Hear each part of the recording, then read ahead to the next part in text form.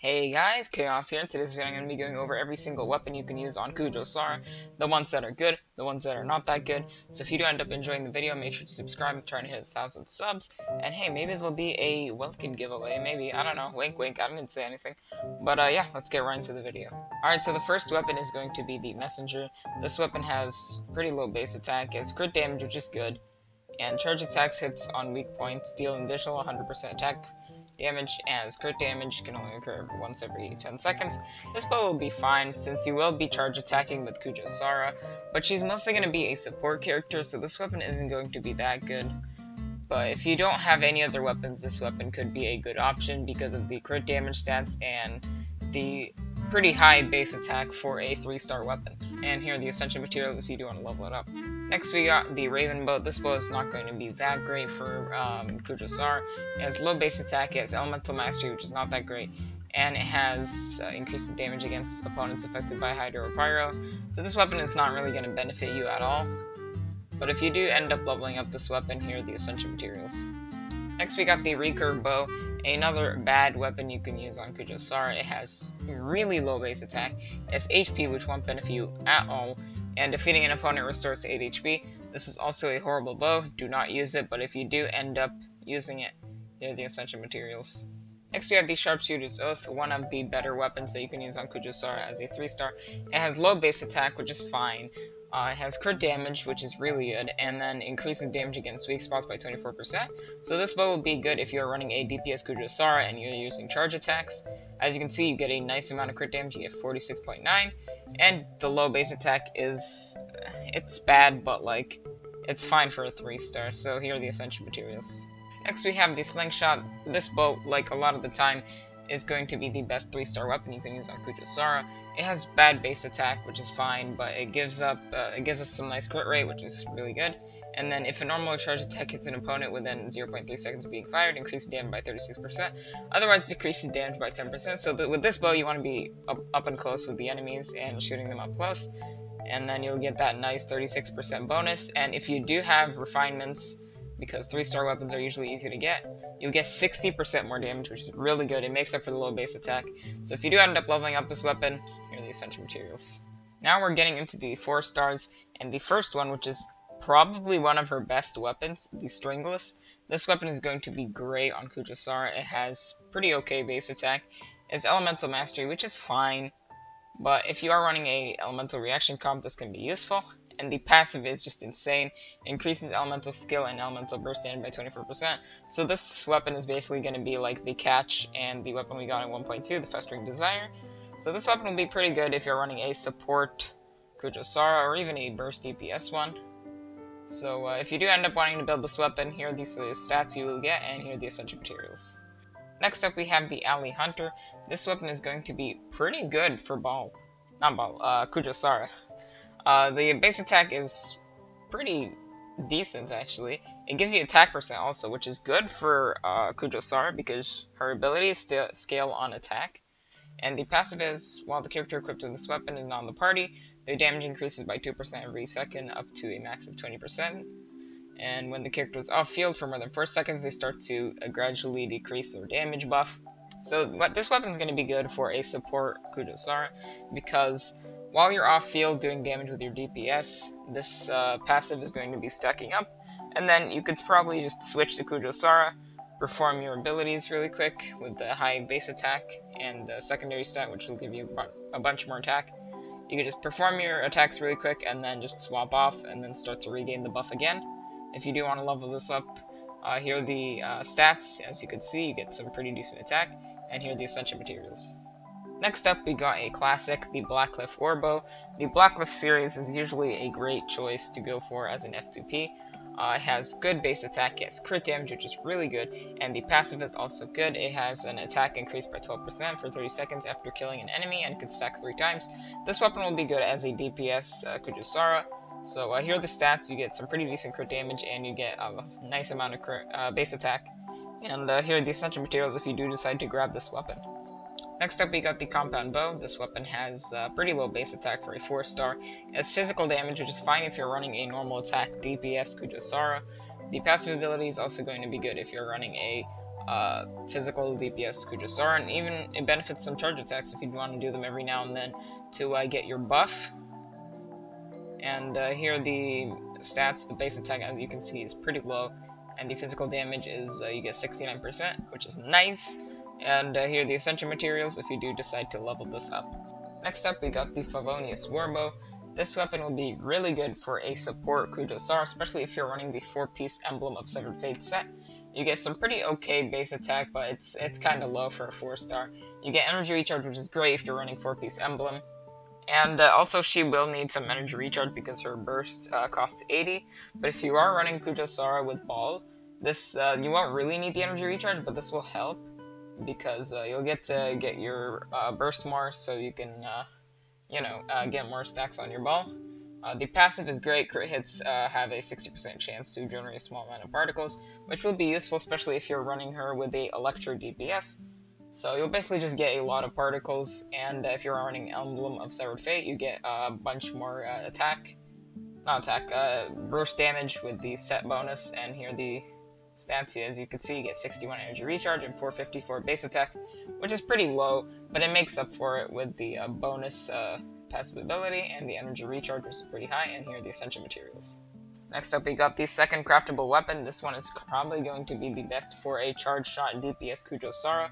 You get pretty okay base attack, you get attack percent, which is great, and then you get charge attack hits on weak opponents. Charge attack hits on weak points increase movement speed by 10% and attack by 36%. This is great. It's a really good passive. And here are the stats. As you can see, you get a lot of attack from this weapon. Here are the essential materials. Next up, we got the second shop weapon, the Royal Bow. This weapon gives you a base attack, which is good. Secondary stats, attack percent, which is also good. But the passive is not that great. It basically just gives you a lot of crit rate, which is fine if you don't have any crit rate. But the Blackcliff weapon is going to be better, as in with all the other characters.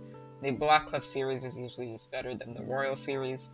But yeah, if you do get this weapon, it is fine because you get some decent base attack and attack percent if you're running a support Kujou Sara, and the crit rate can be fine if you're not building your Kujou Sara that well as your other DPSs because she's your support and you shouldn't really focus on supports that much when you're in the beginning of the game.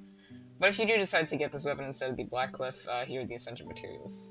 Next up, we got Rust, which is going to be really good for a physical DPS Kujou Sara. You get attack, you get pretty decent attack, you get attack percent, which is great, and you get more normal attack damage.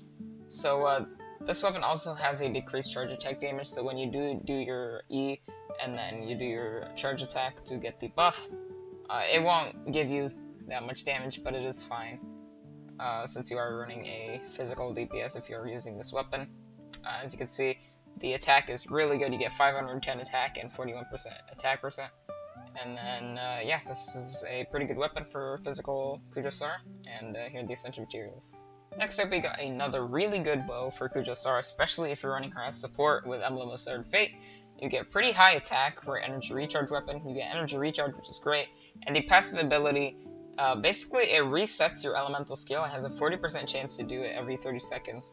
So basically you can get your buff constantly. Like, you can pretty much always have your attack percent buff that you get with Kujou Sara's E.